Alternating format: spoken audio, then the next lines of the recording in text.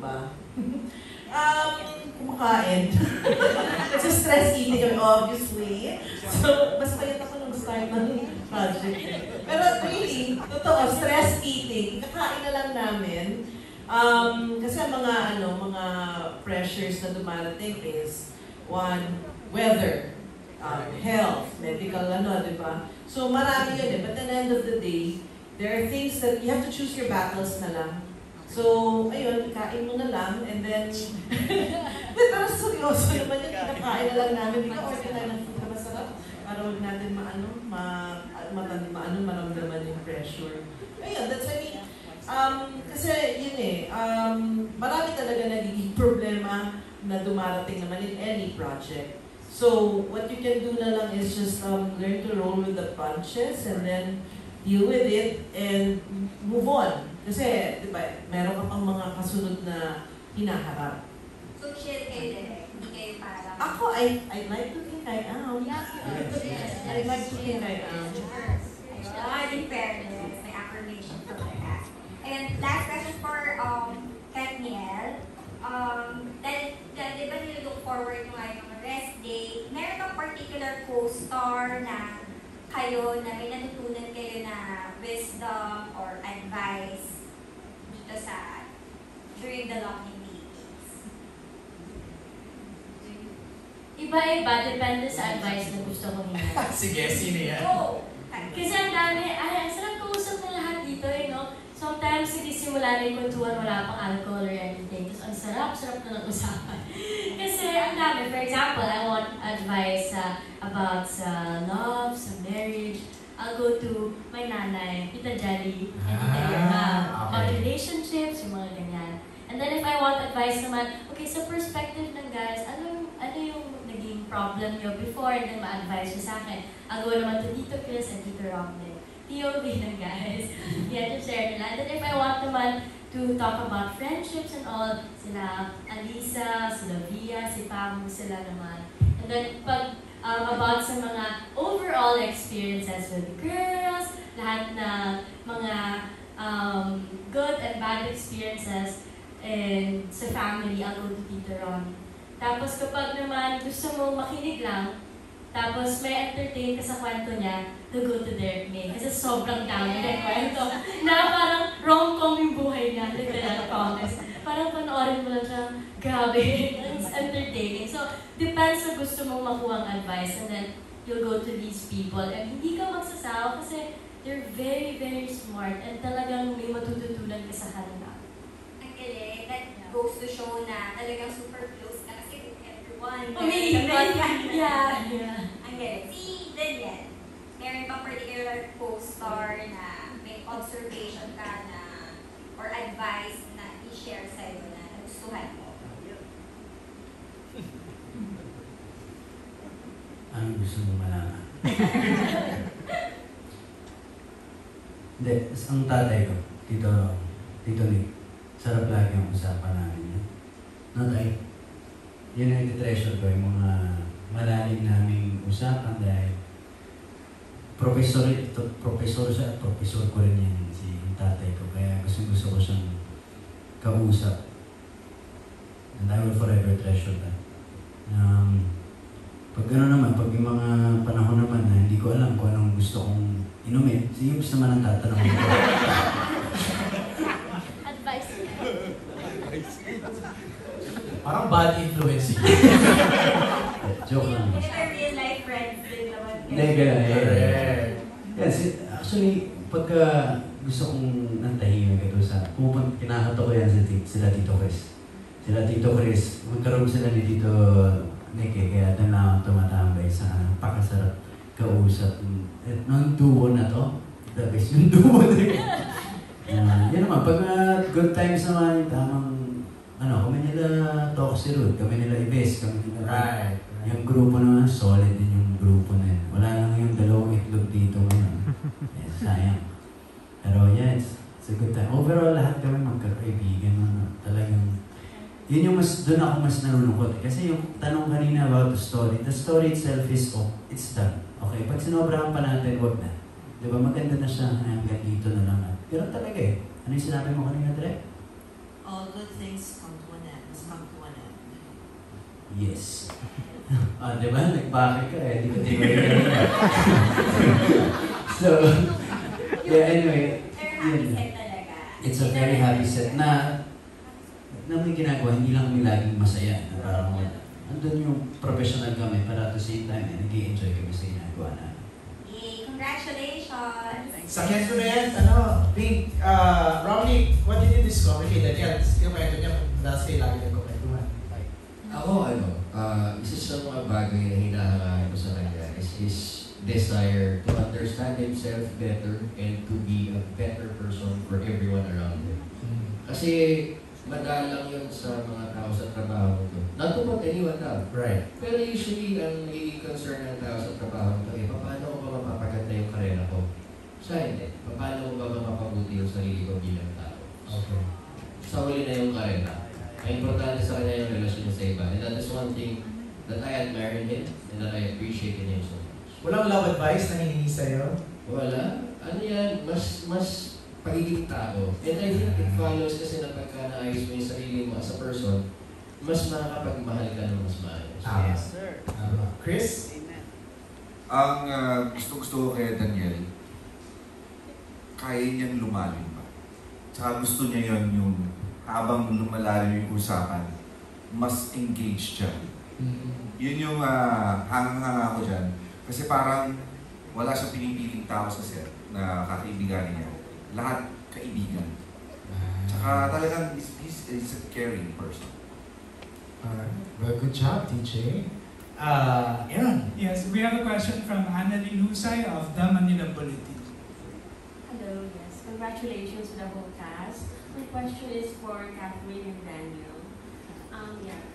So the success of Too Good to Be True has once again shown that you are today's most bankable and unbeatable love team. So can you share with us if you have a vision for your love team in the next 5 years? Will we see more of you in Netflix? And well, you can also share if you have roles that you would like to play.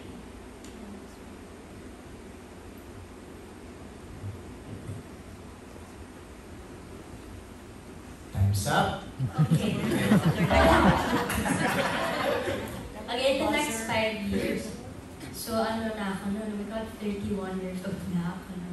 That's still young. Yeah, that's still young. But then, you have different priorities, 5 years from now, and 5, 10 years from now, iba-iba. Of course, you want to do so many roles pa. Pero grabe, ang bilis talaga nangyayari lahat. The love team, KathNiel, will always be there naman talaga. But we don't wanna limit or parang box ourselves na hindi pwede si Deej gumawa ng ibang ganyan kasi dapat KathNiel lang parate. Grabe, 11 years na. So in the next 5 years, I can't wait to see Deej to do more films na alam ko na dami na na-envision. And kung may gagawin pa kami in the future, nandyan yan. But yung important siguro yung gusto din niya talagang gawin as Daniel. And ang hirap kasi ang dami na namin nagawa together and ang swerte lang siguro namin na yung fans namin, ina-allow nila kami to grow individually and as love team as well. But yeah, like what I said kanina, ayaw namin i-limit yung isa't isa. And if he wants to do this project without me, that's okay. I won't feel bad. At kung may i-present sa amin na project namin together na hindi pa namin nagawa, why not, diba? But yeah, tumatanda na rin kami and of course we want to offer the audience more roles na hindi pa talaga nila napapanood. So mas pinipili and hindi particular lang siguro kami ngayon, especially kung ano yung pipilian, especially after this for next year. Very critical siya. Yun yung mahirap. DJ.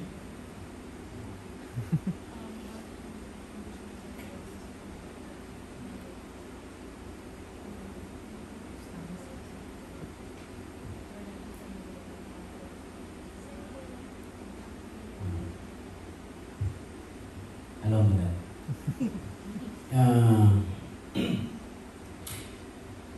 Next 5 years, accurate yung sinabi ni Kathryn. Ganun talaga madami, di ba? We've done so much films, shows also.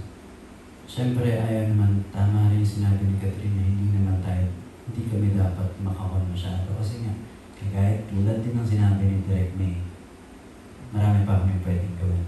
Diba? I'm just very thankful na ito tinanggap ng tao pa rin, itong show namin. You know, it's not a joke. Diba? Paulit-ulit namin ito ginagawa. Pero talagang binibigyan lang namin talaga ng dedikasyon. Diba? Na maiba pa rin ito sa ito namin mga past na ginawang films. Pero at some point kasi aabot na rin tayo na gusto na rin natin gumawa naman ng ibang template. Diba? Kasi pag paulit-ulit, nawawala na din minsan yung ikaw rin eh. Parang, yeah. You know, so you have to do something new. Diba? Something, a different taste. Kasi pag paulit-ulit thinking, parang pagkain na paulit-ulit nakakasawa na ito. I'm not saying na nakakasawa. It's always magical pag magkasama kami. Diba? Pero, individually, kailangan namin din mag-grow as actors din. Gumawa naman ng mga projects na kinakatakutan namin. Di ba? Mga projects na hindi kami sigurado. Masarap yung gano'n eh. Masarap yung pagsugalat. Hindi mo iniisip kung anong kikitain ng pelikula. You just wanna do it because I like it. Di ba? Iba yung feeling na yun. So, ang dami pong mangyayari in the next 5 years. Pero lahat naman yan, it's all about passion. Di ba? With the craft. Yun lang naman yan. So, yes. Thank you, madam. May Thank you. follow-up lang si Biggs. Hello! Congratulations! Ano, palagi mo. Tumayo ka, bakit tigit namin? Tayo na eh! Grabe ka. Pero alam nyo, lagi ko tinitweet na ito yung pinaka-polish na teleserye ng KathNiel. Yes. Ito talaga yung pinaka-enjoy ko sa lahat. And 11 years na kayo nagpapakilig, pero nile-level up nyo parati yung kilig na binibigay nyo sa viewers. So ang tanong ko, parang follow-up na din, paano nyo pinapalitili yung magic ninyo? Yeah, maganda tanong yun. Kasi, di ba, if you talk about kilig, yung kilig naman kasi nararamdaman yan lagi, di ba, pagka bago mo kakilala ng isang tao, di ba, yung pinakamasarap na moments ninyo, bago pa lang yung pag-ibig ako. Napakasarap, di ba? Kung tinginan, it's the best, di ba? Pero, pag ginagawa mo na siya sa off-screen, on-screen pa, for 11 years, paano? Maturity. Maturity ng kilig na tinatawag natin. Hindi naman lahat ng tinginan na yun na yung kilig, hindi. Lalo na sa amin ni Kathryn, iba na yung ibig sabihin ng kilig sa amin. Di ba? Mas, lalo dito sa show, mas tinitimpla namin kung paano kami dapat eh. Hindi na yung, yung parehong alpha yung characters namin. Kung titignan nyo, di ba? Parehong yung mga sariling buhay eh. Di ba? Walang sumusunod na isa. Parehong, may isang gera yung parehong grupo eh. Pero yun, balik na ako doon sa kilig. Iba na yung atake namin kaysa sa dati. Dati kasi may mga cheesy lines ka pa na dudulas pa yun eh. Di ba kasi cute pa siya? Di ba? Alam mo yan? Pero pag ginawa na namin yun, hindi na siya masyado dudulas. Baka cringe na. Kasi just put yourself sa audience eh. Kung ako yung nanonood at alam ko na matagal na, hindi na. Parang ako, God damn man. Di ba? Ilang beses na yan. Di ba? Kahit ako na mismo magre-reklamo eh. So, ganon din kaming dalawa. Paano yung mas normal na atake? Paano pag, di ba? Ikabit na natin yung reality dito. Di ba? Ano lang yung masarap sa pakiramdam? Di ba? Ano ba yung dapat nating marinig? Ano ba yung dapat nating sabihin? Yung mga ganong mga bagay. So, iba na rin, di ba? Kulit, di ba? Kilig lang nagiging complex na masyado kasi nga ang tagal na namin ginagawa. Di ba? Pero, yeah, yan lang. Bal. Kat?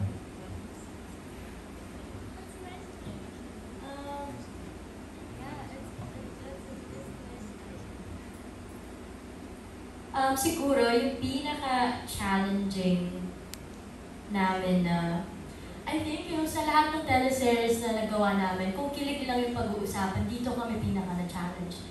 Maybe because one, pang-ilang teleserye na namin to.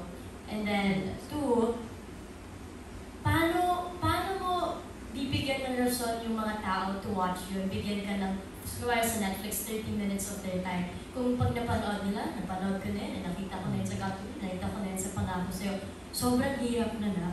Kung alam nyo lang, kung nakikita nyo lang yung discussion and yung struggle namin with Direk, with si Roy, producer namin, kung paano siya maitatawid, na hindi lang maitawid, na gusto mo siyang magawa na bago, napakahirap, totoo lang. So, yung sa kilig, yung aside sa maturity na kailangan iba-iba na yung ways tingin, iba yung pag-show mo ng love, important siguro na yung effort talaga na ibahin mo and yung effort na yung totoo lang yung pakita mo, huwag mong i-arte na kung hindi ka kinilag na binasa mo, doon yung totoo mong mararamdaman, doon lang kami parati pumupunta. Akala nila pag love story, yun yung pinakamadali. Pero yun, ang hirap magpakilig. And happy lang kami dahil tinanggap talaga ito ng lahat ng tao. And hindi namin alam kung yung next tatanggapin, kung yung next, ang hirap timplahin eh. Pero siguro nakuha yung timpla ng lahat dahil yung character ni Ali at Eloy pumasok na sa amin and hindi nagsasawang makinig sa amin si Direk. Whenever we feel uncomfortable, we talk to her, nakita mo nagpupulong-pulong na kami dun sa system and then dinidiscuss na how to revise it, how to make it more Ali and Eloy na comfortable as Kath and Deej. Yun, very important na maging hands-on sa mga ganun bagay. Kasi if not, hindi kami comfortable at pipilitan lang, for sure mararamdaman yun kasi ang tatalino talaga ng audience niyo. So, yun lang, at the end of the day, you have to do what feels right. Yun na lang yung ginagawa namin. Very well said. Thanks, Kat. And